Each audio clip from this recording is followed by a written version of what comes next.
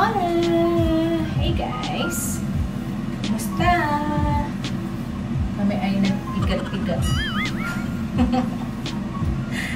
Guys, kami ang mga habibi girls. Charot lang. Ano gagawin natin ngayon tote?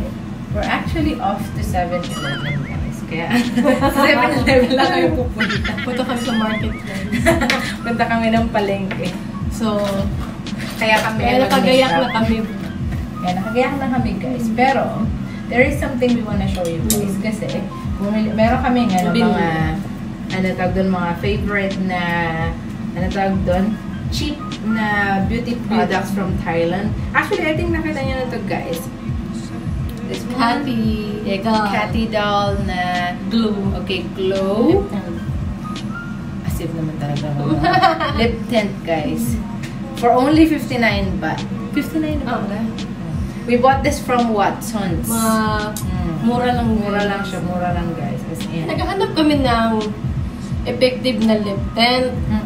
So kakahanap namin guys, may naka-display doon na ito. Actually guys, meron kami dalawa na ginagamit guys. Ito yung pangalawa. Ito yung pangalawa na gustong-gusto talaga namin. Ito na talaga siya. So marami na kami lip tint dito guys. Pero saan yung isa natin lip tint? Pero meron tayong pinaka-paborito na nakawit. Meron kami yung pinaka-paborito na... Ito yung lip tint din, no? Hindi namin alam kung anong name. Sa 7-Eleven? 7-Eleven na guys. Tapos meron kami pinaka-paborito na dalawa lang. This one is from... Watson? Hindi to Watson's. From Barbie. Barbie so shop. In-order ko to online from Lazada. From Last Mall. Hindi ko lang siya matandaan yung price. Pero kung compare to this one kasi, water-based siya. So pag nalagay mo siya, hindi, ano lang siya, light colored. Pwede siya sa... Oo, pwede din siya sa cheek. Pero mas gusto namin to kasi parang pinag-prepare namin siya. So ito ang newly found namin guys. Kasi very, talaga siya, very colored. Tipid pa kasi mura na siya. Then, kunti lang yung malalagay mo, okay na siya.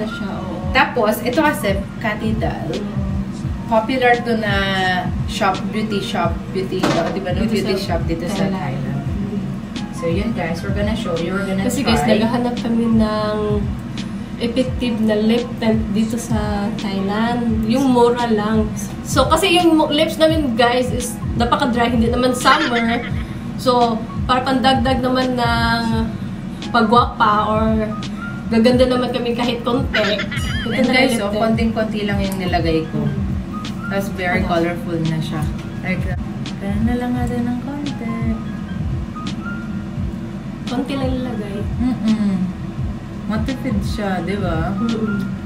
Tapos gusto namin yung kulay niya.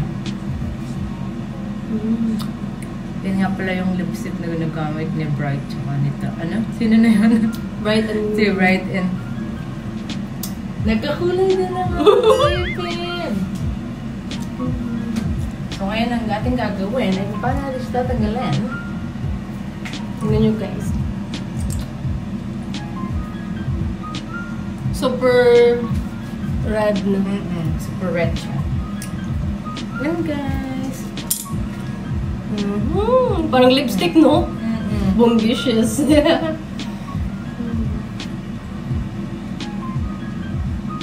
So, konti lang nilagyan namin, guys.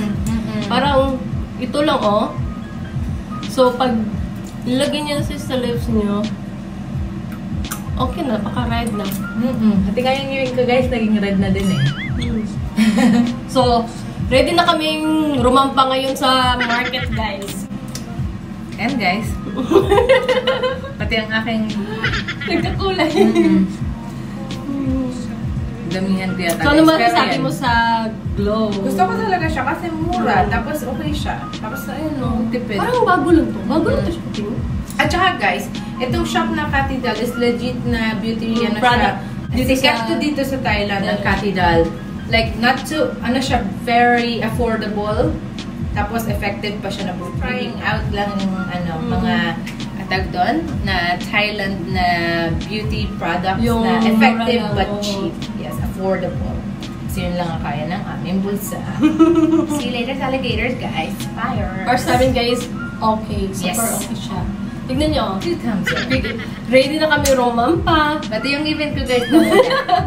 Punta kami ng market guys. Pinakita lang namin sa inyo yung demo niya. Yan lang guys. There's alligators. Babush. Babush.